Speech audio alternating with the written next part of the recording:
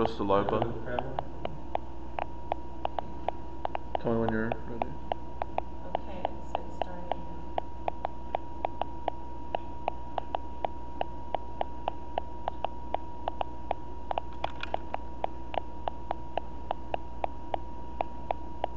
now. Good morning, and welcome to Archetype Pattern Workshop. This is a school, and it is not a church, and neither are we affiliated with a church or religious organization. This school is a nonprofit, non-denominational, religious, and scientific research organization dedicated to proving the existence of Yahweh or Elohim and the operation of His eternal pattern, purpose, and plan operating throughout eternity to this present day. Now, this school is the result of a divine vision and revelation given to our founder, Dr. Henry Clifford Kinley, in the state of Ohio in the year 1931. And we were incorporated in the state of California in the year 1958. Since that time, we have established branch schools throughout the United States, Canada, and certain other foreign countries. Archetype Pattern Workshop was established of February of 2021. Now, in this school, we use and teach by the true and original names and titles for the Father, the Word of Son, and the Holy Spirit, which are contained in the original Hebrew text. The true name for the Heavenly Father is Yahweh. It has been properly substituted by Lord. The true title for the Word or Son is Elohim. It also been improperly substituted by God. And the true name for the Holy Spirit manifested in or out of a physical body is Yahshua. It has been erroneously substituted by Jesus Christ. Now, Lord and God, they are titles and not names. The Apostle Paul, filled with the Holy Spirit, tells us in 1 Corinthians 8:5 that there are Lord's many and God's many. We now know that each Lord must have a name, and each God must have a name also. Elohim is a title, but unlike Lord and God, Elohim is a divine title. This means that Elohim is a title that our Creator chose for Himself. Jesus is a name, but Jesus is an erroneous name. A minor investigation on your part into a good dictionary or encyclopedia would prove that the Hebrew language, the Greek language, nor the Latin language have any characters or letters in their alphabet that would produce a sound that is made by this letter J. Neither was there a letter J in the English language until some 1400 years after the death of the Messiah. Therefore, such names as Jesus and Jehovah are impossible renderings for the true and original name of our Heavenly Father and His Son. Christ is a title just like Lord and God. Now, Yahweh is pure spirit, and in this state, He is incomprehensible, inscrutable, and indiscernible. He is the ultimate source, substance, limits, and bounds of everything. We have Yahweh symbolized in a pure spirit state on this chart as a cloud. Yahweh is not a cloud. He merely chose a cloud to symbolize itself, because a cloud is no particular or descriptive shape and form. We have drawn this cloud all around the edges of this chart to show you that everything on this chart is within the cloud.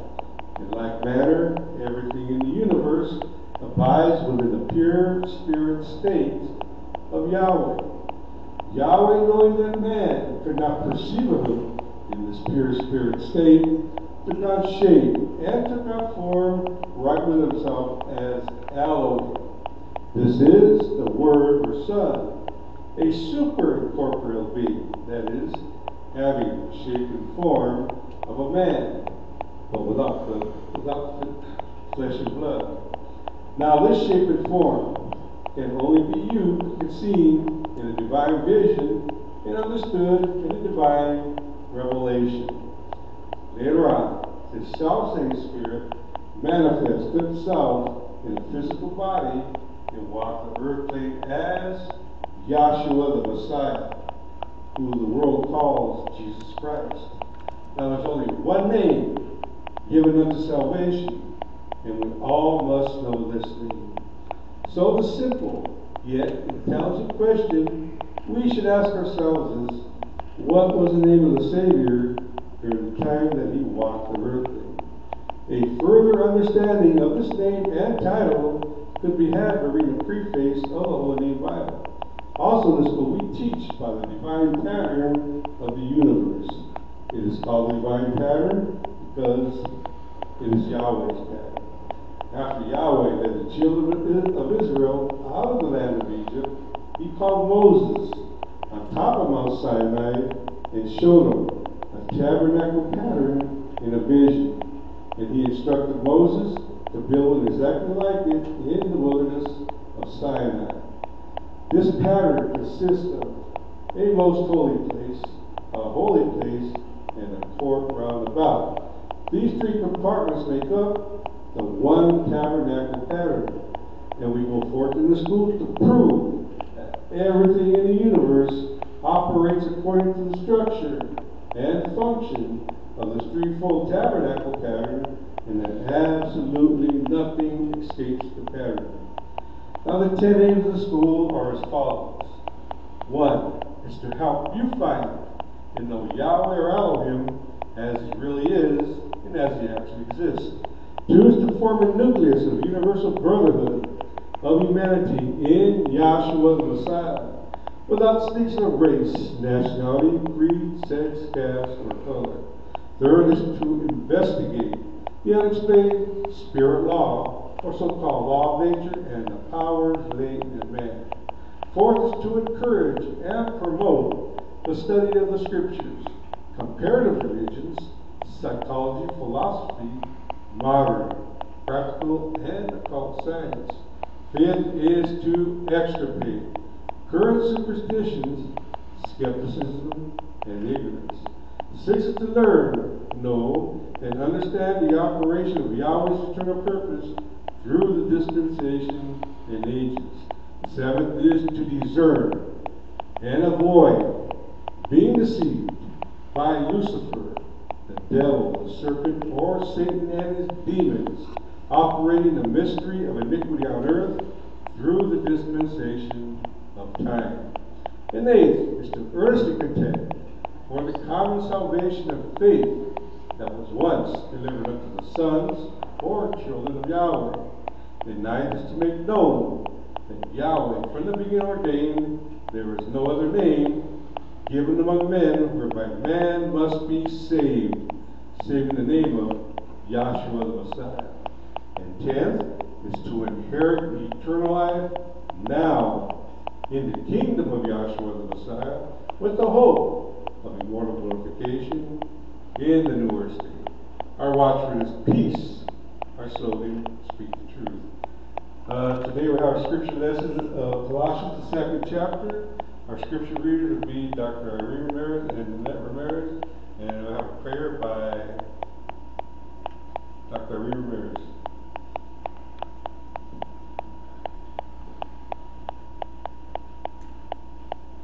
Sorry for starting off late, we had problems.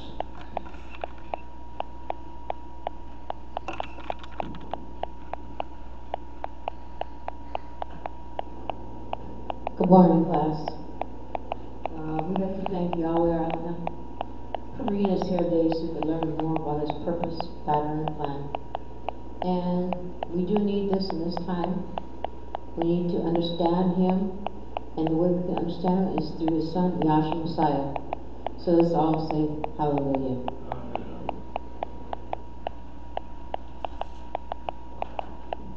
Alrighty, we kind of skipped the music this morning because of certain events that are going on, but we have our scripture lesson read by Dr. Annette Ramirez.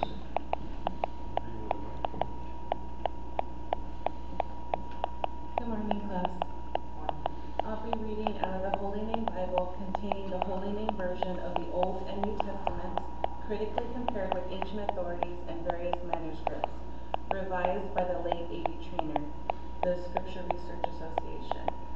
reading Colossians, the second chapter.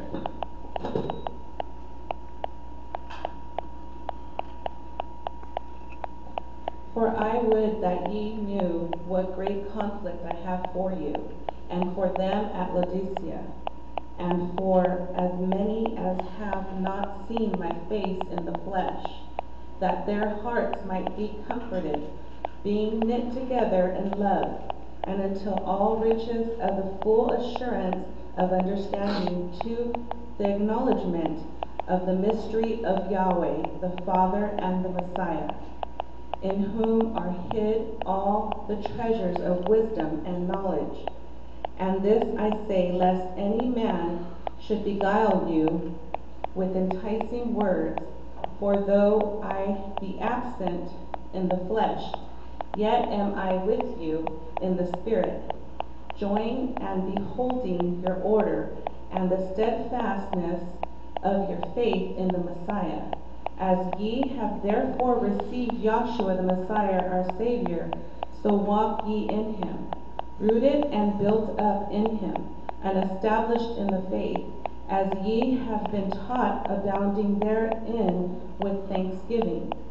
Beware lest any man spoil you through philosophy and vain deceit, after the tradition of men, after the rudiments of the world, and not after the Messiah.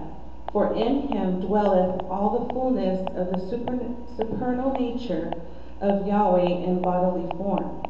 And ye are complete in him, which is the head of all principality and power, in whom also ye are circumcised with the circumcision made without hands, in putting off the body of the sins of the flesh, by the circumcision of the Messiah, buried with him by immersion, wherein also ye are risen with him, through the faith of the operation of Yahweh, who hath raised him from the dead, and you, being dead in your sins and the uncircumcision of your flesh, hath he quickened together with him, having forgiven you all trespasses, blotting out the handwriting of ordinances that was against us, which was contrary to us, and took it out of the way, nailing it to his cross, and having spoiled principalities and powers, he made a show of them openly, triumphantly over them in it. Let no one condemn you regarding sacrificial meal and drink, offering made on the holy days, new moons, and Sabbaths, which are a shadow of things to come, but the substance is the Messiah. Let no man beguile you of your reward in a voluntary humility and worshiping of angels, intruding into those things which he hath not seen, vainly puffed up by his fleshly mind, and not holding the head, from which all the body by joints and bands having nourishment ministered, and knit together increaseth with the increase of Elohim. Wherefore, if ye be dead with the Messiah from the rudiments of the world, why, as though living in the world are ye subject to ordinances? Touch not, taste not, handle not, which are all perished with the using, after the commandments and doctrines of men, which things have indeed a show of wisdom in will worship and humility, and neglecting of the body, which have no value except to the satisfying of the flesh. I have read Colossians the second chapter. Let us all say, Hallelujah. Alrighty, let's begin. Well, I apologize for the late beginning. After watching all these classes over the weekend and stuff, I was really, I would say, uplifted. Okay. And I expected to come to class. I was working on some cables for the audio equipment and stuff. So this morning, get up, jump in our van, didn't want to start. I said, okay, I got to back up. We started loading everything up in the pickup, bring it down here. So we started loading, everything comes up to check the classroom, and it found out that they moved us down to the second floor. So we got to come rearrange everything up here, get set up with our cameras and stuff, and we couldn't get connected to YouTube, and then I couldn't get connected to our web page. I think because Will was using it. Okay, but it kind of messed up my phone, so that's why I'm recording on my page. But still, it's archived. Okay. Anyway, let's get on with the class. And I'm using this mic because the cables I was working on, I forgot them in the van. Okay. Right. So Colossians. Okay. At the beginning of the course over there in North Carolina, Charlotte, somebody brought up about these cardinal ordinances. Okay. This right here. Okay, and I start thinking about it, you know, and listening and everything, but I said, well, you know, I might give a lecture on that, you know, come Sunday, you know. And so, let's begin with this. Okay, Paul is speaking about these things that were under the law. Okay, he's speaking to the Jews back then. Okay, after the day of Pentecost. Now, you know, it speaks about circumcision and the corners, how they were nailed to the cross. The Messiah is the substance. Okay. Now, before we can speak about we talked about the second covenant. Somebody was talking about a testament. Okay, the so-called New Testament. That's the leaflet in the Bible that everybody has, which was proven that that is not the New Testament. Okay? Because the New Testament is not going to be written in the scroll here. You get all these ordinances, these laws, Ten Commandment laws, sacrifice, all that. The letter of the law that was given to the Jews back here with Moses. Okay? So when Yahweh spoke down that. So if you're going to speak about a second covenant, a new covenant, you have to know something about the first covenant or the old covenant. Okay? What is a covenant? Well, we could get basic and say, well, that's a contract. Okay? You buy things on a payment plan. Once you reach that goal, and you pay for it full, well, you get the credentials for that thing. You buy a car, you get the pink slip. Okay, you have paid off your debt. Okay. Now, there's a scripture and it talks about that. But after men are dead, is that no.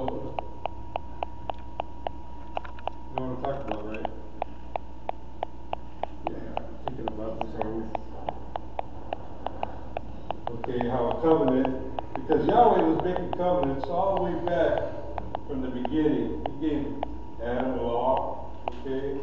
The Noahic covenant, we have human government, Melchizedek, okay? The Davidic covenant.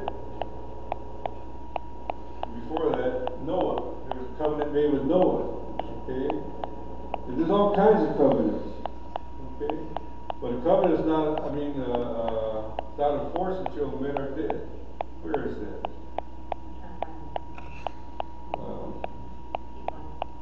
So, when she finds that, so this was enforced, this old covenant, and Paul talks about how the children of Israel couldn't keep this law. Okay? And then after the Holy Spirit was poured out on the day of Pentecost, 7 years later, on the Gentiles, here you have these early brethren, the proselytes, going out preaching. And Paul has to go and get the matter straightened out. 15th chapter of Acts. Get that?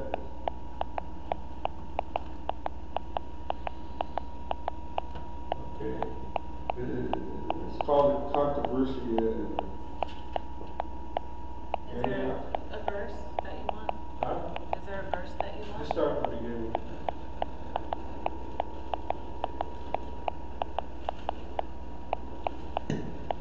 Fifteenth chapter Acts. And certain men which came down from Judea taught the brethren and said, except ye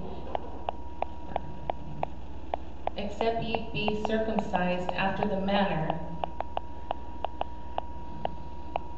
of Moses, ye cannot be saved. Okay, now they're saying this stuff after Pentecost.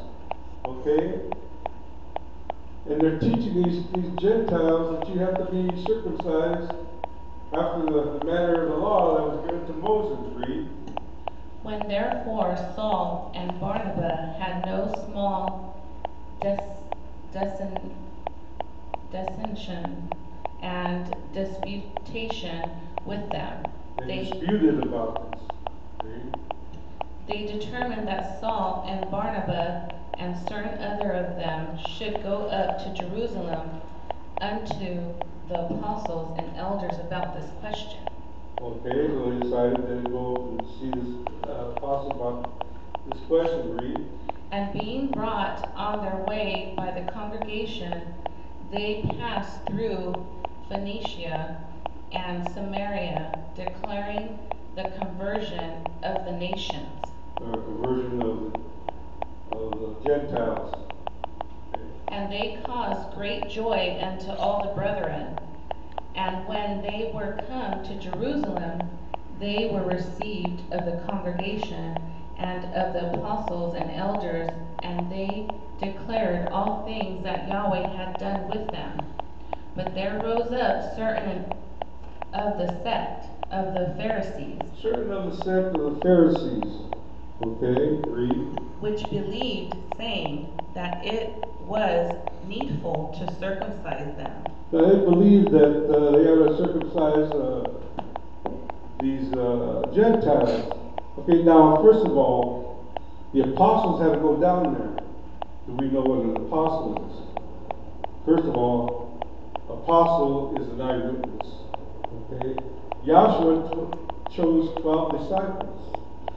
There's another verse says, I've chosen 12, the one who used the devil. Okay? Anyway, so these disciples, Joshua chose, he handpicked them himself. You can read from Matthew, Mark, Luke, John, I believe that he went by, he was picking out his disciples, says, follow me, Matthew, James, John. So they followed, they dropped whatever they were doing, and they followed Joshua. And Joshua went into his ministry at the age of 30. Okay. And there were, he says over there's another verse that says that they were his witnesses. Ye shall be my witnesses. Okay. Now,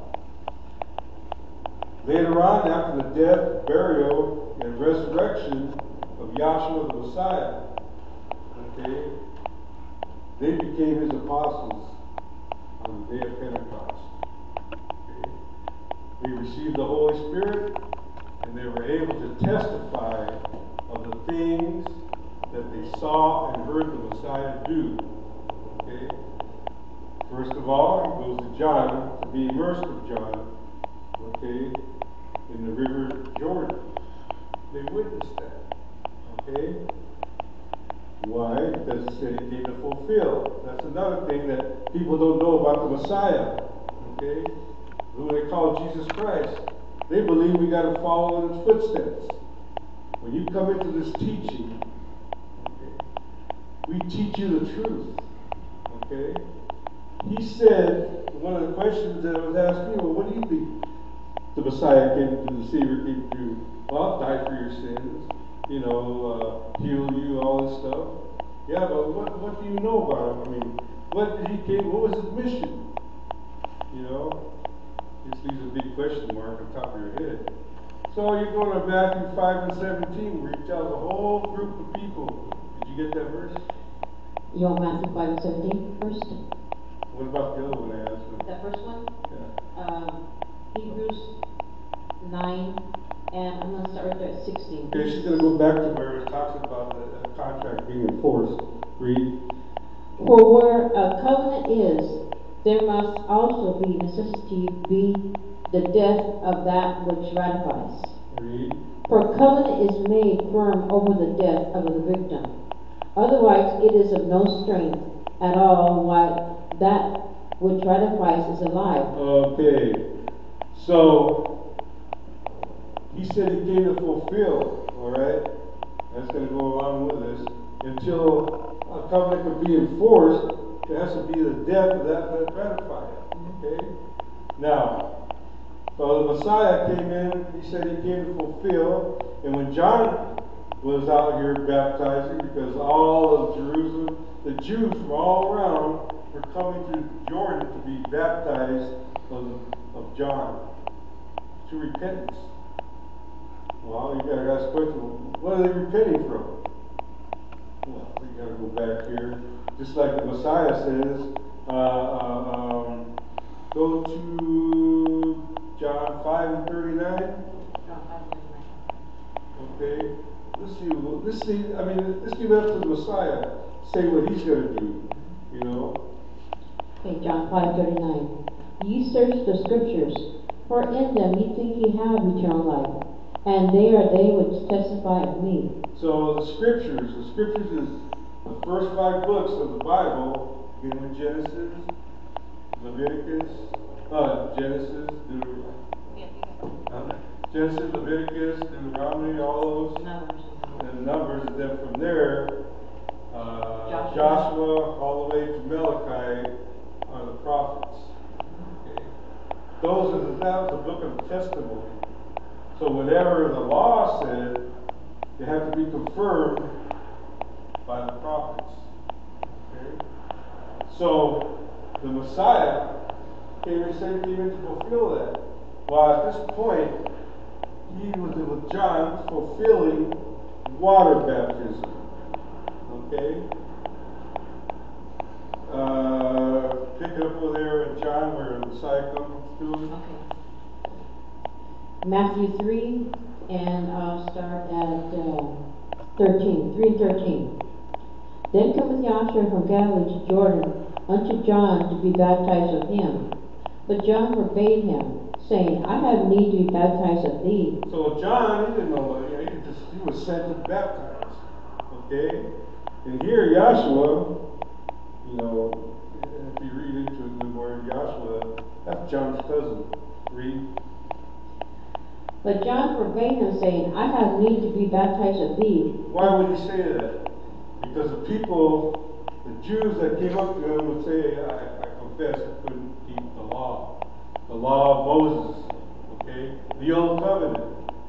This thing here, we couldn't keep it. Okay? Read.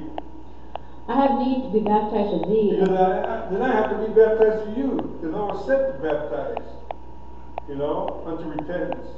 But since you come confessing no sin, I have to be baptized of you. Read. And comest thou to me? And Yahshua answering said unto him, Read. Permit it to be so now, for thus becometh us to fulfill all righteousness. Okay, he said, permit it to be so now, for thus it becometh us to fulfill all righteousness.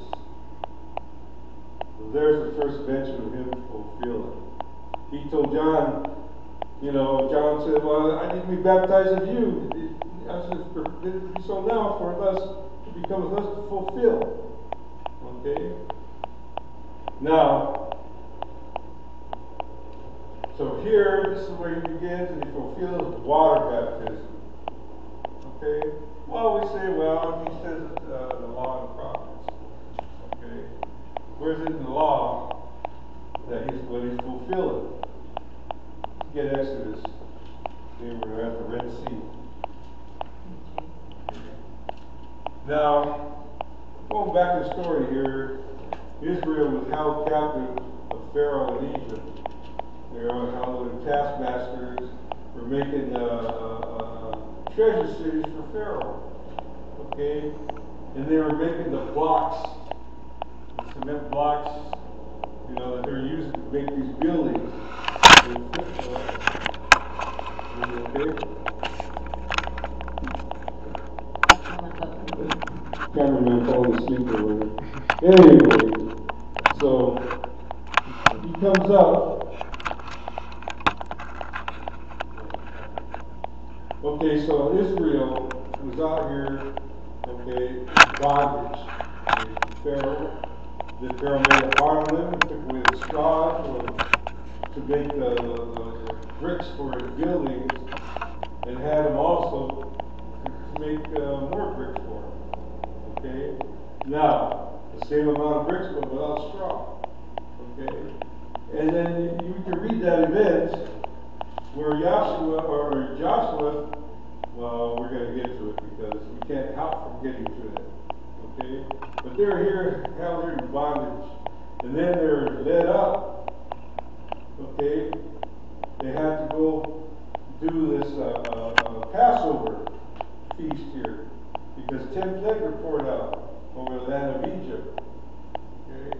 Now, skipping a lot of things, but we all heard of these 10 plagues. And the last plague, because Yahweh was ready to deliver the children of Israel out of that land, they had to take a lamb for the first year. In the 12th chapter of Exodus. You okay over there? You've been having all morning. Okay, Exodus 12 chapter. And Yahweh spoke unto Moses and Aaron in the land of Egypt, saying, This month shall be unto you the beginning of months. Now listen. This is Yahweh speaking to the children of Israel. Okay? He says, this month listen and see what's going on here. Read. This shall be the beginning of months. It shall be the first month of the year to you. Now he's setting up the calendar with the children of Israel. Okay? He said, this is going to be the first month of the year to you. Read. Speak ye unto all the congregation of Israel, saying, In the 10th day of this month ye shall take them every man a lamb according to his house. If there be a lamb for a house, and if the household be too little for the lamb, let him and his house take it according to the numbers of souls. Every man according to his eating shall make your count for the lamb. Okay, so he said, this day shall be the first day of the month. On the 10th day of this month, well, that month is Abib, or corresponding to our month April. Okay, to the Jews, the first year is Abib. And they take out a lamb of the first year without spot or blemish. Okay, read. A male of the first year. A male of the first year. Ye shall take it from the sheep or from the goat, and ye shall keep it unto the 14th day of the same month. On the 14th day, keep it up to the 14th day of the same month. Watch it, don't let it get damaged, read. And the whole assembly of the congregation of Israel shall kill it between the 2 evenings. So all of Israel is going to kill this lamb between the 2 evenings, read. And ye shall take it from the blood, and ye shall, the whole assembly of the congregation of Israel shall kill it between the 2 evenings. And they shall take of the blood and strike it on the 2 side posts, on the upper doorposts of the houses, wherein ye shall eat it. And they shall eat the flesh in the night, roasted fire and unleavened bread, and with bitter herbs, and they shall eat it. Eat not of it raw nor boiled at all with water, but roast it with the fire, his head and his legs, and with his inward thereof. And ye shall let nothing of it remain unto the morning, and that which remaineth of it until the morning ye shall burn with fire. And thus shall ye eat it, with your loins girded, your shoes on your feet, and your staff in your hand. And ye shall eat it in haste. It is Yahweh's Passover. Read. For I will pass through the land of Egypt this night, and will smite all the firstborn in the land of Egypt, both man and beast, and against all the deities of Egypt I will execute my judgment. I am Yahweh. Read. And the blood shall be to you a token upon the houses where you are. And when I see the blood, I will pass over you. Okay, so he has Israel do all these things. The killing of the lamb, the gathering of the blood in the basin, the striking. You've got the spirit, he's striking. There's a reason why he's striking. You've got to strike the lintel and the two side posts, and different from the basin that's at the bottom. You got 4 points of blood. Okay? They have to be ready to leave. Yahweh's going to take them out of the land of Egypt. So when he passes over that night, where he don't see the blood in the inside of their houses, the firstborn, I think we're going to get to that, of that household is going to die, whether it be man or beast. Read. For I will pass through the land of Egypt this night, and will smite all the firstborn in the land of Egypt, both man and beast, and against all deities of Egypt I will execute my judgment. I am Yahweh. Okay.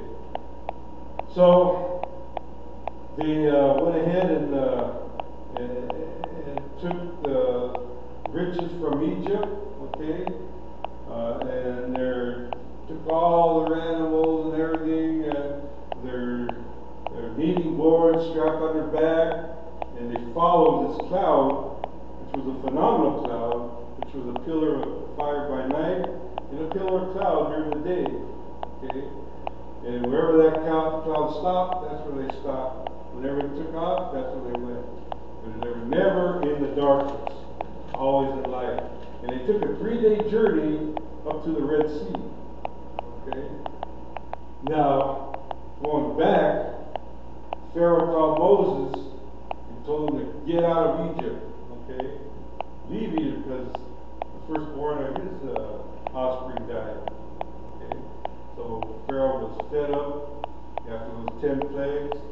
But see, the thing you read about is Yahweh hardened Pharaoh's heart to do those things. Okay? So he made it to where he let Pharaoh feel anger against them to get out of the land. They said, let Yahweh bless me, tell Yahweh bless me too.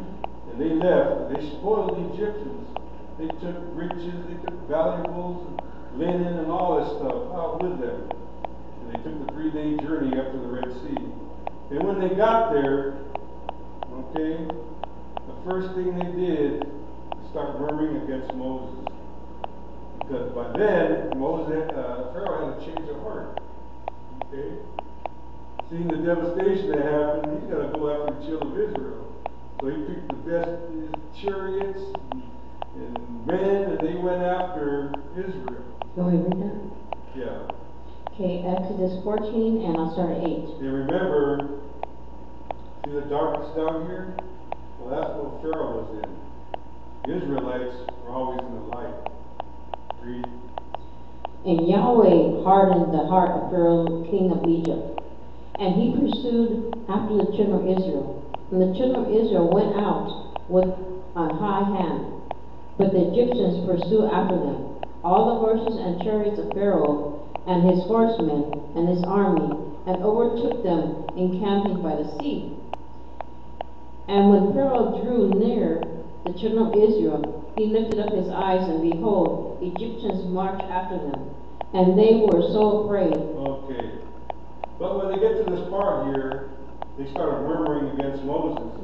Oh, you brought us out here to die. You know, the Egyptians are coming, and we're here stuck between these two mountains in the Red Sea. You know, let's get that. Okay, I'll start at 12. Is not this the word that did Chaldee in Egypt, saying, let us alone, for we may serve the Egyptians? For had it been better for us to serve the Egyptians than we should die in the wilderness? And Moses said unto them, unto the people, fear ye not, stand still and see the salvation of Yahweh, which he will show to you today. For the Egyptians whom ye have seen today, ye shall see no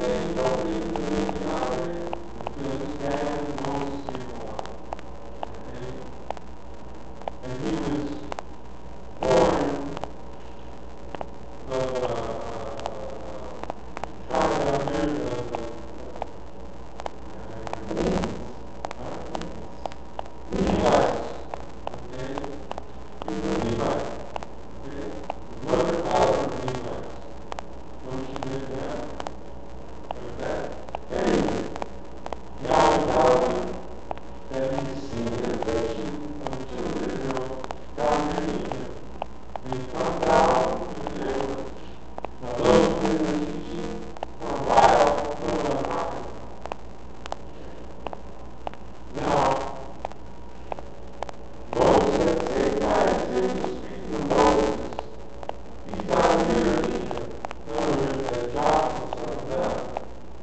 Okay? He is,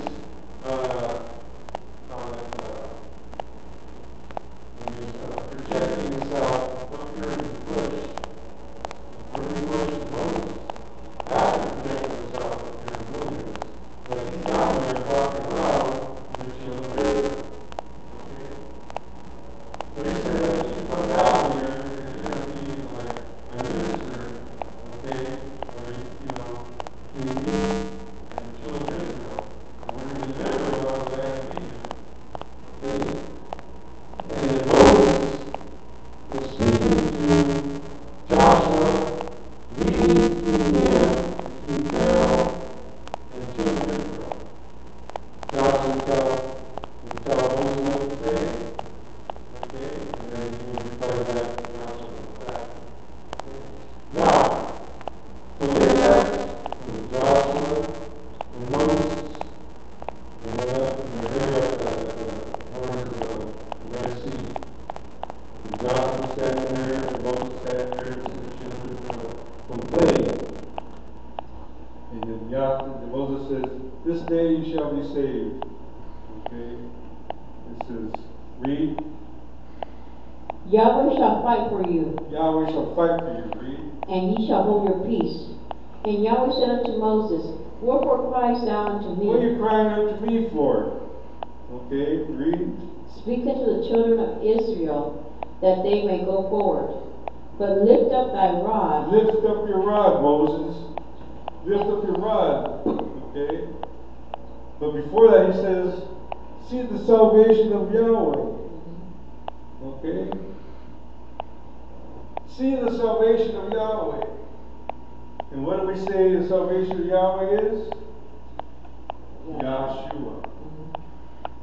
Yahweh's salvation. Back there with Moses. You don't hear none of this stuff in churches or congregations. Okay? It's hidden to them. It's not going to be revealed into a carnal mind. You have to be called into this teaching. This is a spiritual teaching. I don't care what title you put on it. You call it whatever. As long as this teaching remains the same, it's of Yahweh. It came from a vision and a revelation given to Henry Clifford Kinley in the year 1931. And it was for the world. Okay? So if you're teaching this gospel, this teaching, the way it's supposed to be by this divine panoramic vision and divine pattern, divine means from Yahweh himself. Okay? So, stand still and see Yahshua. That's what he's saying. Lift your rod, Moses. And when he lifted the rod, read. And Moses said unto the people, Fear not, and stand still, and see the salvation of Yahweh, which he will show to you today. For the Egyptians who ye see today, ye shall see them again no more forever. Yahweh shall fight for you, and ye shall hold your peace. Read. But lift up thy rod, and stretch out thy hand over the sea, and divide it. And the children of Israel shall go on dry ground through the midst of the sea. On dry ground, not sloshing through like mud and fish jumping all around, and, like they show in the movie. Read. And behold, I will harden the hearts of the Egyptians, and they shall follow them, and I will get me honor upon Pharaoh and upon all his hosts. And once again, he hardened the hearts of Pharaoh and his soldiers and stuff. Okay, the Egyptians. Okay, because Yahweh is going to take vengeance out of them. Read. And the Egyptians shall know that I am Yahweh, when I have gotten me honor upon Pharaoh, upon his chariots, and upon his horsemen. And the angel of Elohim, which went before the camp of Israel, removed and went behind them, and the pillar of cloud went from before their face, and stood behind them. And it came between the camp of the Egyptians and the camp of Israel. So they're being led by this pillar of fire by night, and a pillar of cloud by day, or darkness and lightness. Okay. So this cloud lifted up and went to the back of the children of Israel. separating them from the Egyptians and Pharaoh. Okay, and the children of Israel are going through the Red Sea. Okay, now that pillar of a cloud was darkness unto Pharaoh. Read. And it was a cloud and a dark unto them, but it gave light by night to these, so that the one came not near the other at all at night. Kept them separated. Read. And Moses stretched out his hand over the sea, and Yahweh caused the sea to go back by the strong east wind all that night, Okay, and made the sea, kept them sanctified. All right. Okay, read. and the sea a dry ground, and the waters were divided. And the children of Israel went into the midst of the sea upon dry ground, and the waters were a wall unto them on their right hand and on their left hand. And the Egyptians pursued and went in after them to the midst of the sea. Okay, so you got how many? 550 something thousand children of Israel? Is it 600 600 and, well, it says in there. 6,000. Fighting men, okay, young men, okay, not counting the old women, old men and children, okay. And they're all going through the Red Sea. It said Yahweh bore them with eagle's wings, okay. And Yahweh kept them separated. The Pharaoh was coming in hot pursuit. Read. And the Egyptians pursued and went in after them to the midst of the sea, even all Pharaoh's horse and his chariots and his horsemen. And it came to pass that in the morning watch Yahweh looked unto the host of the Egyptians through the pillar of fire and of the cloud, and troubled the host of the Egyptians. And he took off their chariot wheels, and they driven them heavily. Can you imagine all of a sudden it starts getting light and you realize where you're at?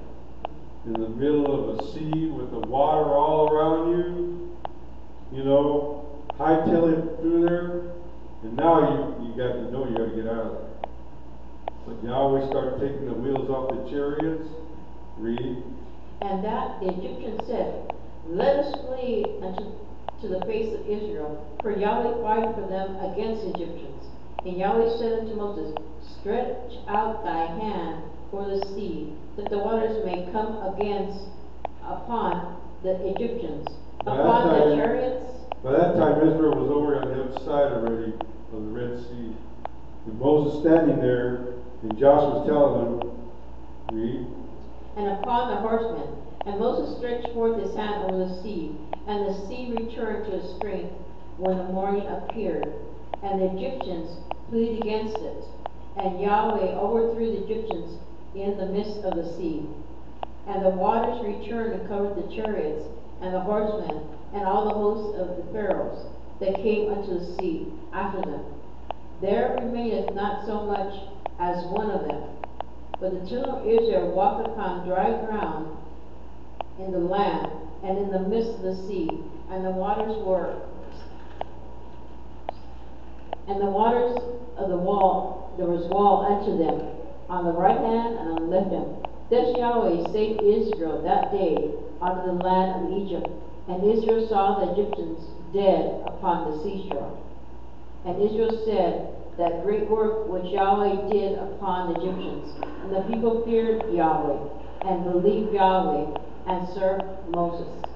So it took that for Israel to see the greatness of Yahweh. Okay? That event there, you know. After they were complaining and their people were going to die out there, Yahweh saved them, brought them through into the wilderness. And this wilderness is represented by the holy place, going by the tabernacle. Okay. So we have the children of Israel being saved out of there by the hand of Moses and Joshua, okay, son of Nun. Now, it came to when they gathered around Mount Sinai and came to the land of Sinai, Yahweh was going to speak to them. They put up bounds around this mountain here because it was holy. Okay? They were not to touch or go beyond the boundaries or they'd be killed. Either spear or sword, either animal or man. Okay. Only Joshua and Moses went up into this mountain. Okay. And then Yahweh spoke to Moses, okay, to tell children to get cleaned up and all this, and he was going to speak to them on the third day, and then it came to pass, everything was set up, that there was great thunderings, lightning, shaking, earthquakes, the sound of a trumpet getting louder and louder, okay, and then Yahweh began to speak. Pick that up. Okay, Exodus 19 and I'll start at 16. This is 19 and 16. And it came to pass on the third day in the morning that there were lightning, thunders and lightning, and a thick cloud upon the mountain, and the voice of the trumpets exceedingly loud, so that all the people that was in the camp trembled. And Moses brought forth the people out of the camp to meet with Elohim, and they stood at the foot of the mount. And the Mount of Sinai was altogether on smoke, because Yahweh descended upon it in a fire, and the smoke whereon ascended as the smoke of a furnace, and the whole mount quaked greatly. And when the voice of the trumpet sounded long and waxed louder and louder, Moses spoke, and Elohim answered him by the voice. And Yahweh came down upon Mount Sinai on top of the mount, and Yahweh called Moses upon the top of the mount.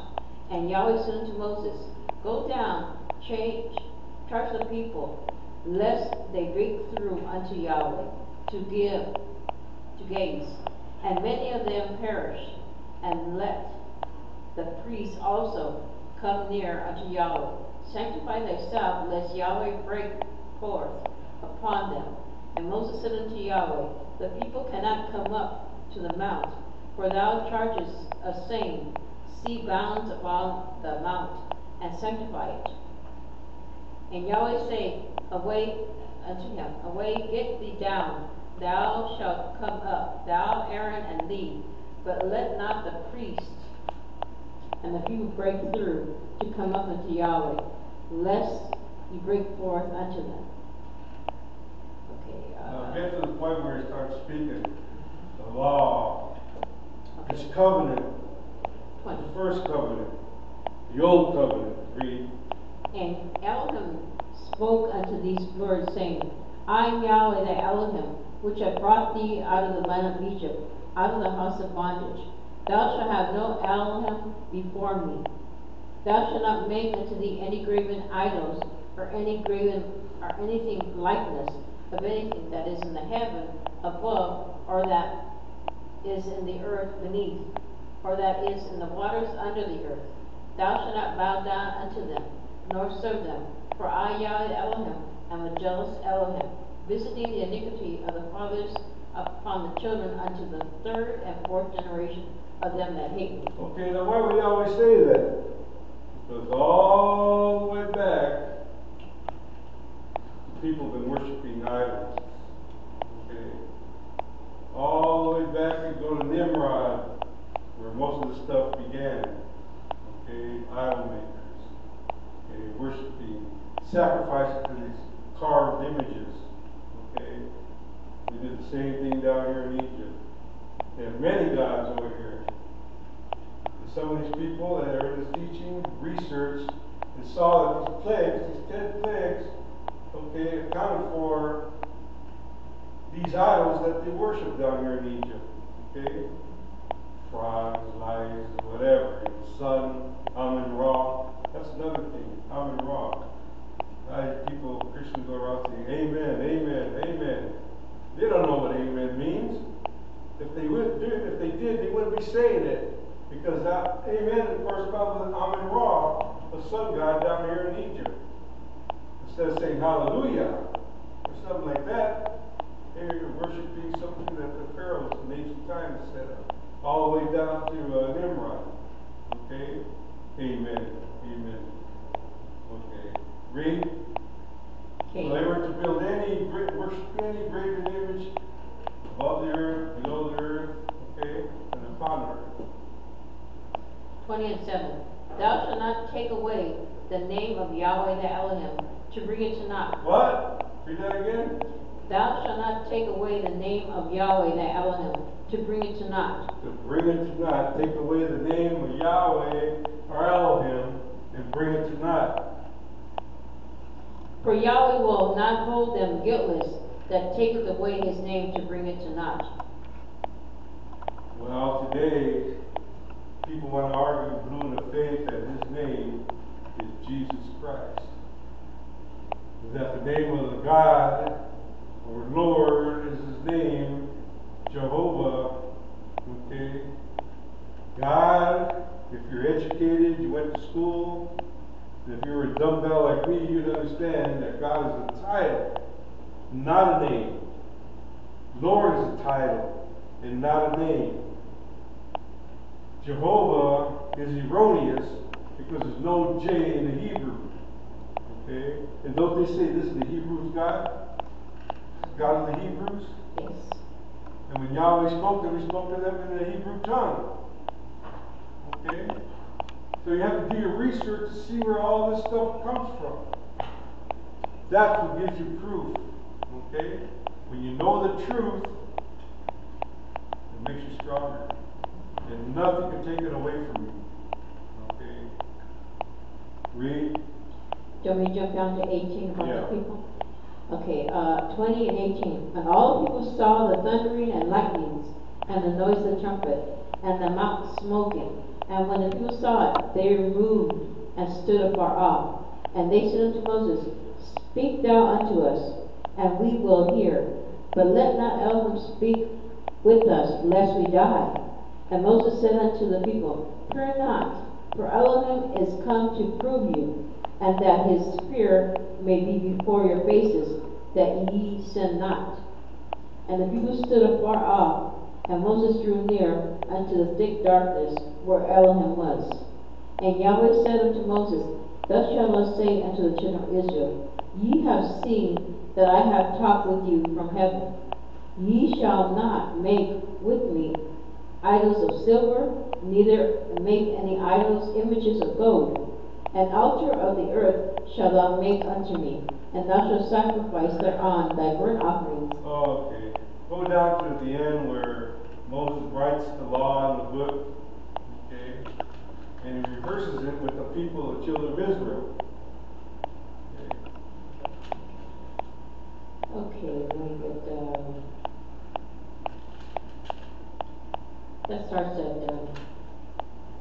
24th chapter. We up in the second trip.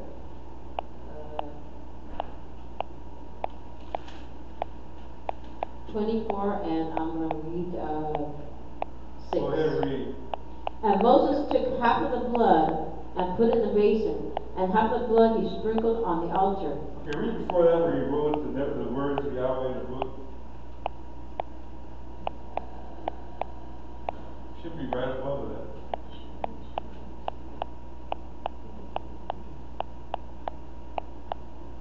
He took some water and hyssop and blood.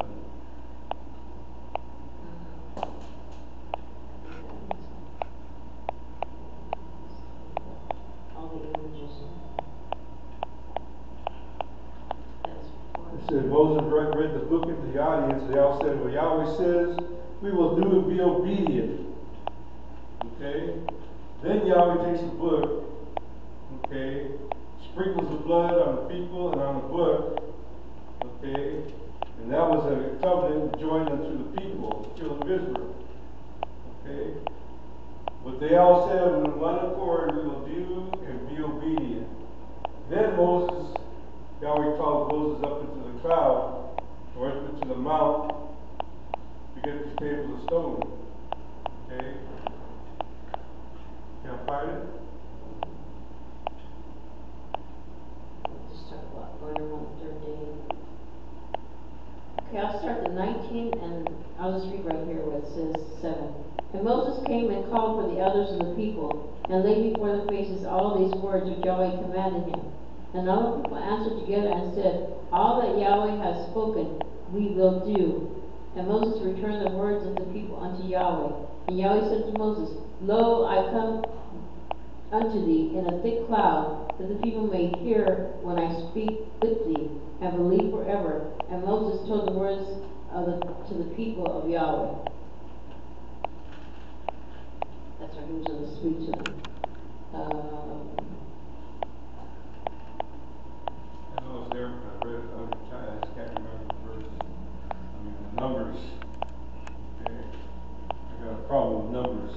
Anyway, so Moses dedicates the book of the law, okay, and he was told to go up there, but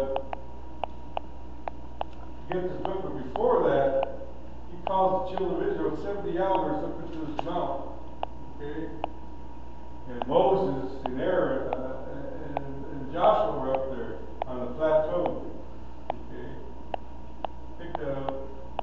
Okay, it's 24th chapter. 24th chapter.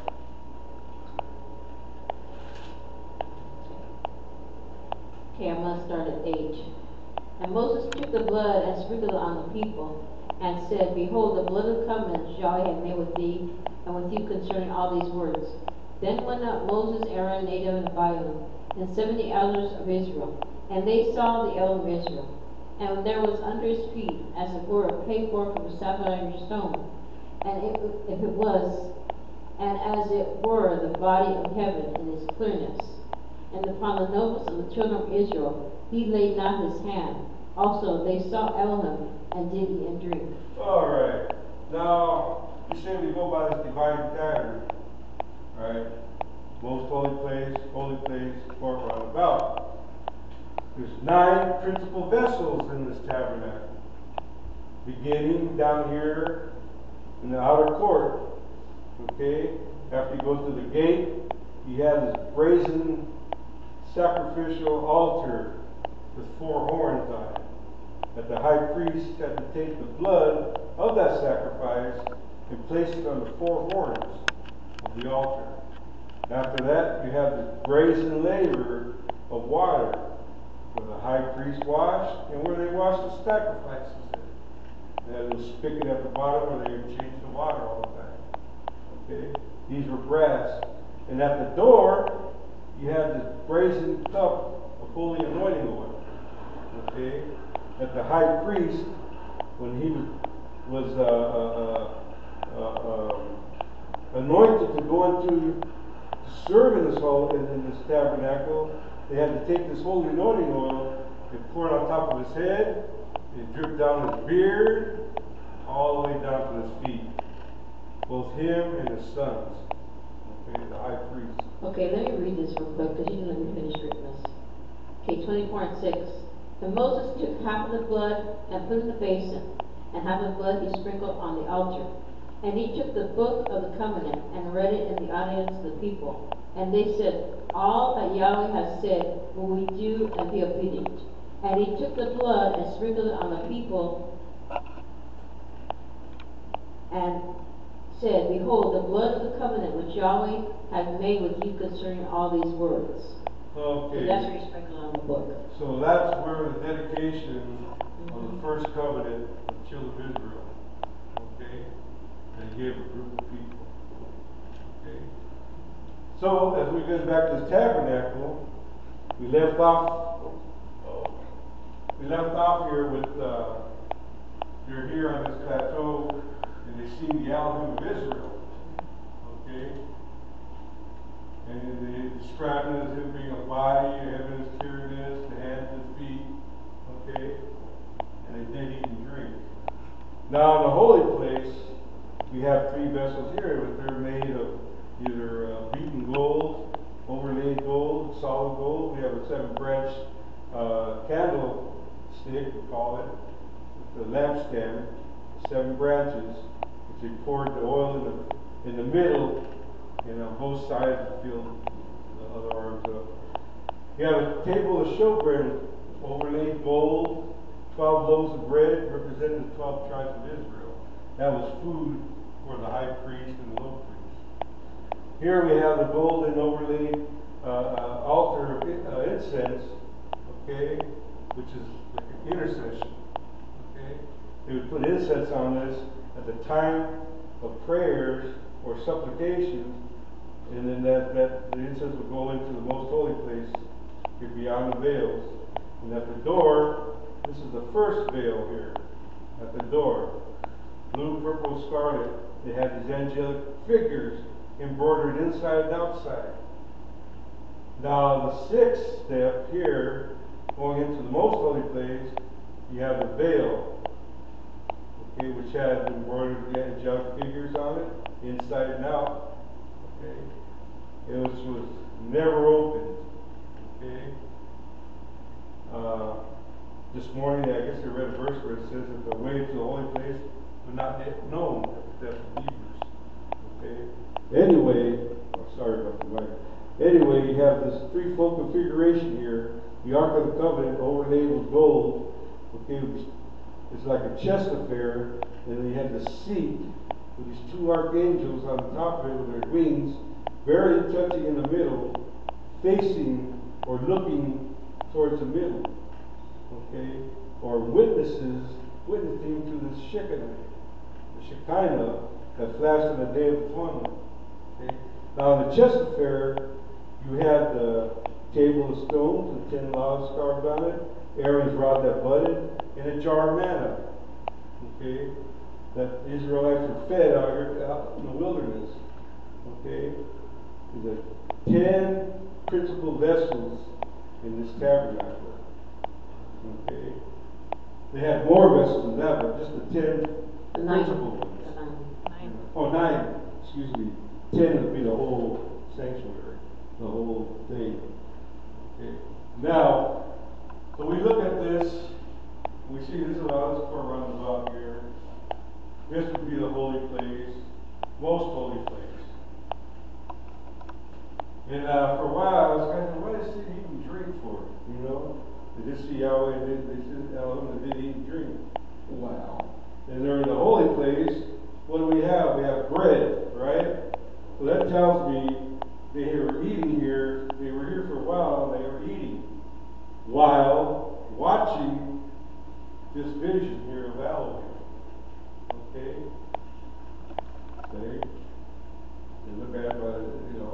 And then Joshua being the intercession, or Moses being the intercession between Yahweh and the children of Israel. Okay? And they were enlightened by this vision. Okay? See how that works? By the pattern? Okay? Now, so that's the first covenant that was made with the children of Israel.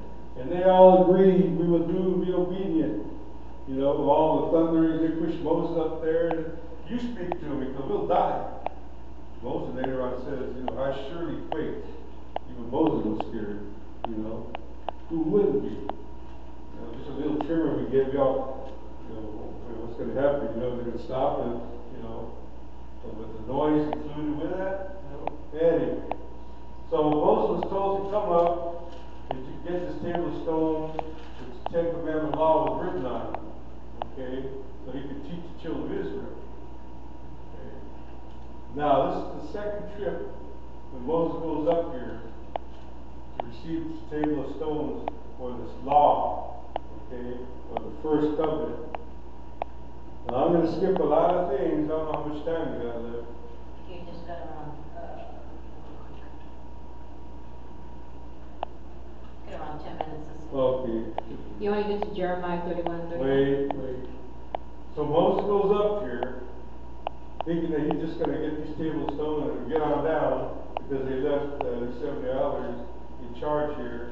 So that it says if they have any business down here in the mount, Aaron go down here and to straighten out whatever going on. So all these people out here in the mount saw Moses go up into the cloud, fiery cloud. That's why it's colored like this, like a fiery cloud. Okay, representing eternity. Okay, most holy place is like this cloud here in the tabernacle. Okay, now Moses goes up here, Yahweh lays him down and makes him unconscious. That's the same thing that happened to Dr. Kennedy when he received this divine panoramic vision and revelation. he speaks about this. Moses, the footsteps, you know. It's intriguing to read about it, okay? See how this starts, how it began, how he's showing Moses, okay, the cosmogony, you know, the beginnings of the creation. Okay? So he's up here 6 days, and on the 7th day he rested. Okay? Now, he sees Adam and Eve, he sees the creation come in. See the little hearts here? That's representing spirit law. Spirit law bringing in the creation. Okay? Day by day, day by day. Then you have Adam and Eve in perfect peace in the garden here. Okay? And on the 7th day he rested. Then for the next 33 days, because he was up there for a total of 40 days and 40 nights, he's seeing how to construct this tabernacle by divine specifications, not by our knowledge or our wisdom, or divine, given from Yahweh. Okay? 9 principal vessels here. The coverings, the veils, every detail. Okay? Every little detail. How the high priest, what he has to do, and how to dress, and how to make the oil, and all that, the incense, the 4 ingredients for the incense. Okay? All that. And then after that, Moses sees all this. He comes down the mountain because Joshua said he heard some noise in the camp down here. About the noise of war in the camp. Okay? So Moses turns his attention to go back, get the table stones, and he shows them right here on the plateau with his arm raised with the law. Okay, what's Moses doing? Well, what Moses sees down here in Israel had built this golden calf. What was the first thing that Yahweh spoke? Don't make any graven images of gold, silver, anything, worship anything above the earth, below the earth, under, you know, whatever. Do you want me to read that in Exodus real quick? Yeah. Exodus 32 and 19. And it came to pass, as soon as he was nigh unto the camp, he saw the calf and the dancing, and anger grew hot, and he cast the tables out of his hand, and brake them beneath the mount. Okay.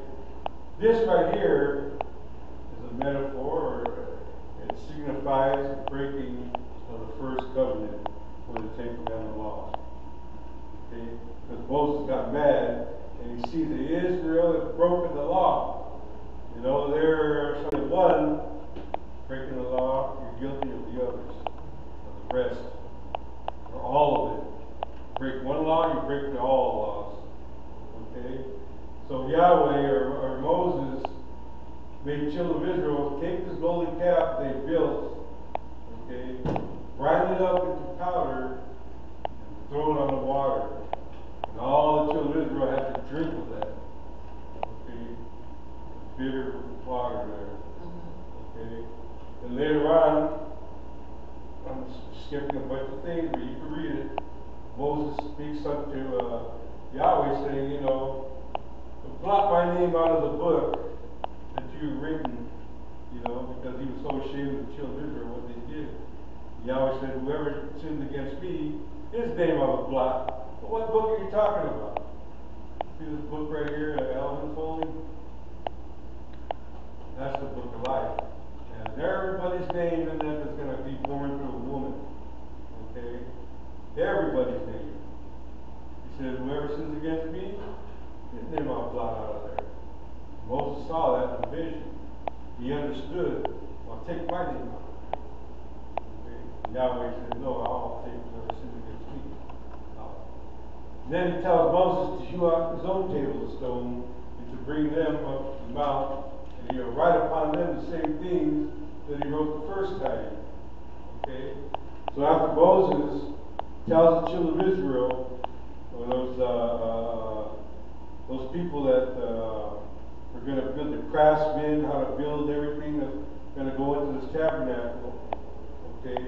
How to dye, what colors of the curtains and the veils, and how big it's supposed to be, how tall, how big these compartments are going to be, how big all these instruments, you know. After he got done with that, then he goes up into the mount the third time, okay, to retrieve the table of stone. So Yahweh has something to show Moses, okay. So once again, he lays Moses out, okay, shows him a rerun, and you can elaborate on this part here in Genesis, okay. And then when he gets back up here, where he sees Adam and Eve here in the garden, but this time he sees this angel here, or the devil, deceiving the woman. Okay? See that snake up there on the tree? Moses calls that a serpent, calls him a serpent because of the way he goes to the woman. Real sneaky and sly and all that, you know, deceiving her. What did Yahweh tell you? That you can eat of every tree of the garden, but the tree of this you cannot eat of, you know? And that then to do, you become wise as him, knowing good and evil. And then the woman saw, you know, and well, she thought about it. Well, I'm going to take it, you know. And Moses and Adam's here watching her take this fruit and eats it. And Adam, you know, he looks, so what did this woman do? You know, because this woman was taken out of Adam. Okay? She's his bride. Okay? This is a representation of the children of Israel. Okay? Because all living came out of her. Every man, you know. And Adam, being the man or the husband, and for the love of the bride, she brought the fruit to him, and he ate it. And once he did that, they died instantaneously in their conscience. And Moses is looking at this in a vision. Okay? And then after that, he sees Adam and Eve being expelled from the garden. Okay? Yahweh made them as coats of skin, placed a cherubim at the door with a sword of fire to reach everywhere. Okay? And now he has to eat the bread from the sweat of his brow. Okay? This holy place, court roundabout. And you can line these up, okay, with the tabernacle, these events. Okay? But anyway, getting back to, and then he shows the next plate deals with Noah. See, this is all the families coming out of Adam and Eve. Okay? I skip, you hear Cain and Abel. You read about them, what happened with them. Next thing you read about the flood and all that. Okay? But this is according to the vision that Moses received. Okay? He's up there 40 days and 40 nights. That's why we have 40 plates. Okay? Because Dr. Kelly put it down in the 40 plate chart. That's the third time that Moses came down from the mountain. Okay? So now, all these years that the children of Israel were under this law, failing and failing and failing, year after year, 1,000 years, 2,000 years, here comes the Messiah. Okay? Born under the law, born of a woman. Okay? Now, his mission was to fulfill what was going down here. Remember, we started off with he was getting water baptized by John Israelites, dead Israelites, okay? Because they couldn't keep this law. Carnal Israelites. Here you had children of Israel being baptized from death unto life. Because if they would have stood here, Pharaoh would have killed them. Okay? But they looked at Yahweh being salvation, or Joshua, which brought them through the waters of the Red Sea to the other side. Okay? You see the principles? He's fulfilling Israel being baptized, just like he's out here with the children of Israel confessing their sins unto John and the Jordan River. Okay? Then keeps on going to do his mission to fulfill. And then the disciples are with him, watching him do all these events, healing the sick, raising the dead. Okay? Speaking things that they don't understand. What are you doing? I'm fulfilling. Even until the time after his death, his burial, resurrection, that the 12 disciples, the 11 disciples, knew that there had to be 12. So they decided to pick the 12 apostles. Okay? Later on, they realized that they didn't pick themselves to be disciples. Joshua picked them. So unbeknown to the 12, to the 11, here comes Saul. We just read in the scripture lesson of Paul speaking about those things. See, Paul was a Pharisee. Okay? Matter of fact, I think we got a picture of him here holding the clothes of Stephen while he was being murdered out here. Okay? Having papers to go around putting these apostles to death, the believers. Okay? Have to put across to death. They knew Paul, they knew Saul, what he's up to.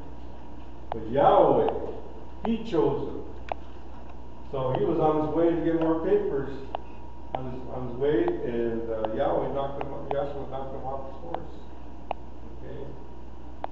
And he speaks to him. Can you pick that up? Romans 1 Corinthians, around there.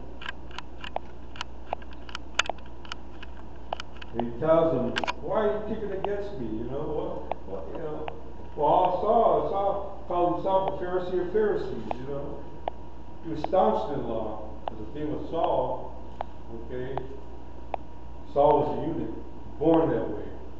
So he couldn't go into the temple like the rest of the Jews to learn.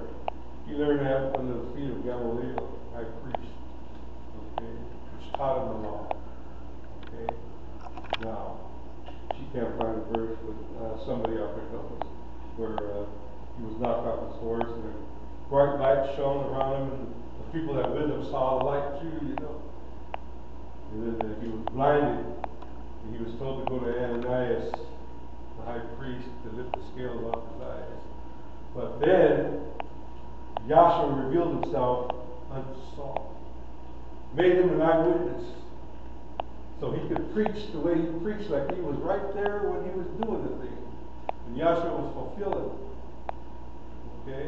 And when the rest of the apostle heard him speaking, they were astonished. This guy was out here killing us. And then they realized that Joshua revealed himself unto him. Turned him around. Okay? So, that's why Saul was speaking about these carnal words, these laws. Okay? Even the Gentiles, you know, they made their own laws for themselves because they saw the children of Israel doing these things. You know, let's do it too. You know, we'll make our own set of laws. You know, Yahweh didn't tell them to do anything. Just the Jews. You know, Jews only. Like members only, Jews only. Till this day, we have a plate. Here it is. Called apostasy. Now, if you nail these things to his cross, we brought in the new covenant, which is written in your heart and in your mind.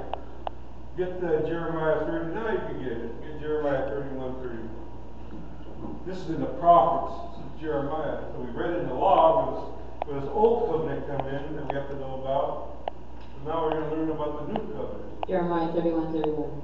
Behold, the days cometh, saith Yahweh, for I will put a new covenant with the house of Israel and with the house of Judah, not according to the covenant that I made with their fathers in the day that I took them by the hand to bring them out of the land of Egypt, which my covenant they break, although I was a husband unto them, saith Yahweh.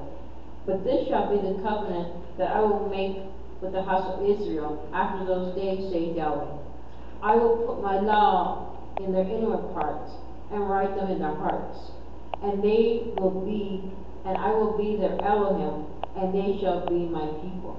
Okay. So, Christianity in the world has this image of Yahshua being on the cross. They still got him on the cross. He was taken down from that cross and put in Joseph's new tomb.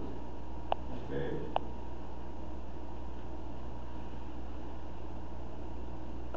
And he rose the third day. They didn't put him back on the cross. No, we put him on the cross.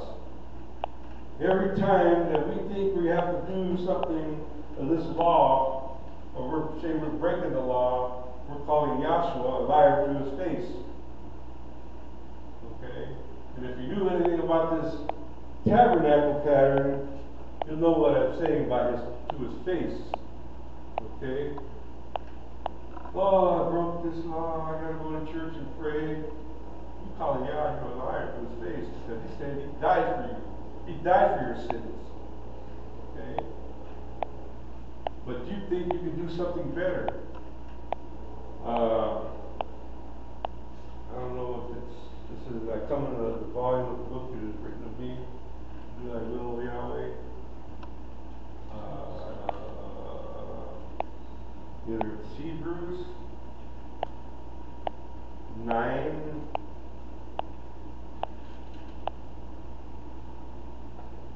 something like that. Don't worry, I gotta be taking medicine to help my brain, you know. I order some.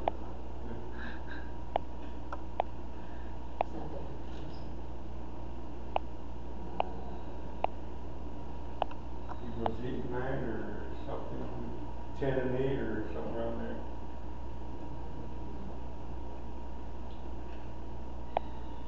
Well, anyway, he says, I come in the volume of the book that is written of me, Yahweh, and come in to establish a new covenant, okay? I hate to repeat it. You should Google it since you got your deal there. And come up real fast on Google. You know? Anyway, that's what the Messiah's mission was to fulfill. Move that first covenant out of the way. Okay? And bring in a new covenant. Get it written in your heart and in your mind. Okay? Now, and all these things were nailed to his cross. Okay? He fulfilled that Passover lamb. He's the true Passover. Okay? The nails in his hands, crown of thorns, okay, and the nails in his feet. And he was pierced in the side. Right?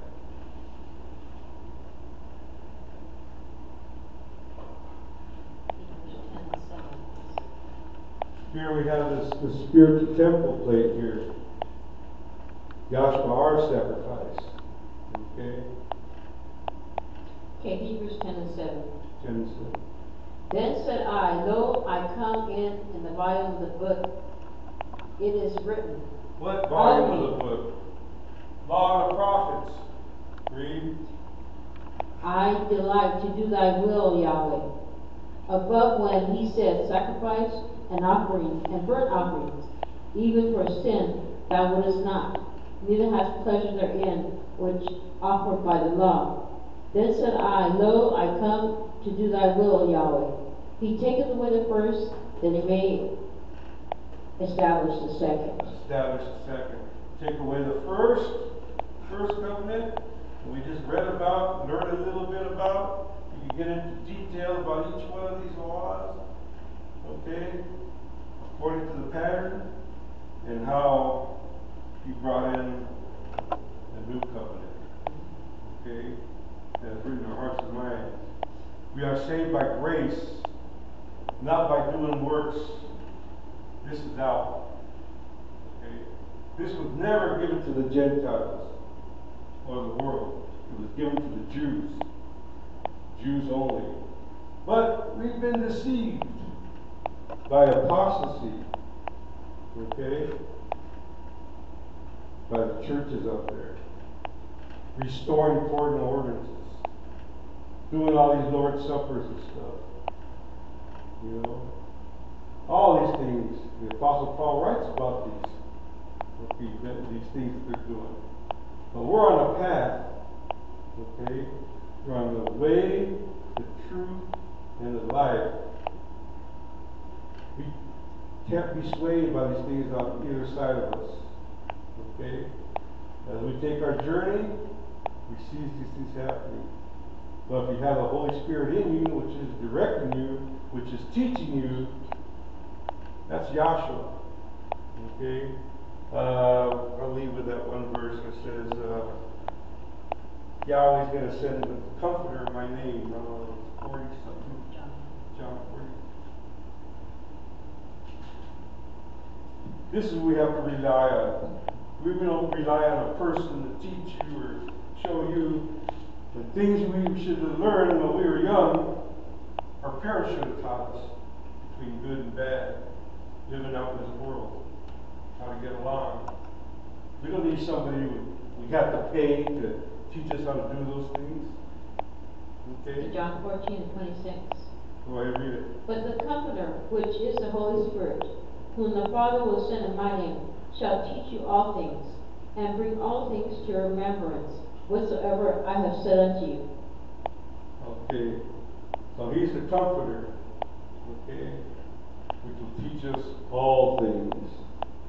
And bring all things back to our remembrance. Okay?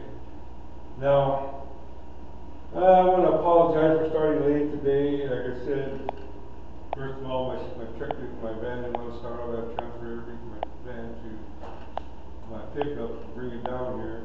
I left a couple of things, didn't mean to do it. That's why I'm holding this microphone here, you know. And then I got a new camera. We're trying to get it going, but we needed some more things to stream. I couldn't get Facebook to stream because I guess Bill was using it on the other side, the page. So I went ahead and did it on my page. Hopefully people saw it. Okay. Another thing, these books. Let me see your book, Irene. Or you can come up here and model it. Oh. You know, turn the page instead of holding the mic.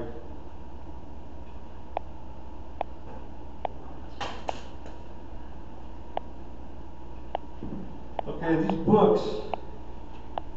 This is one of the things that we're doing to help the brethren out there so they can have something. Or are you showing this thing here?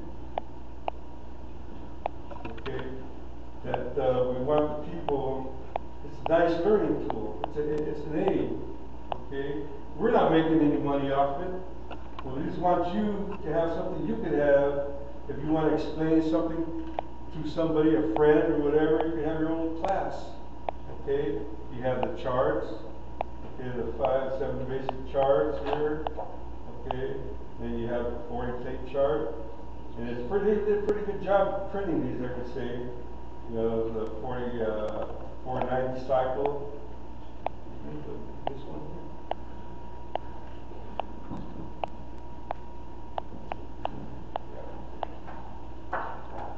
Okay,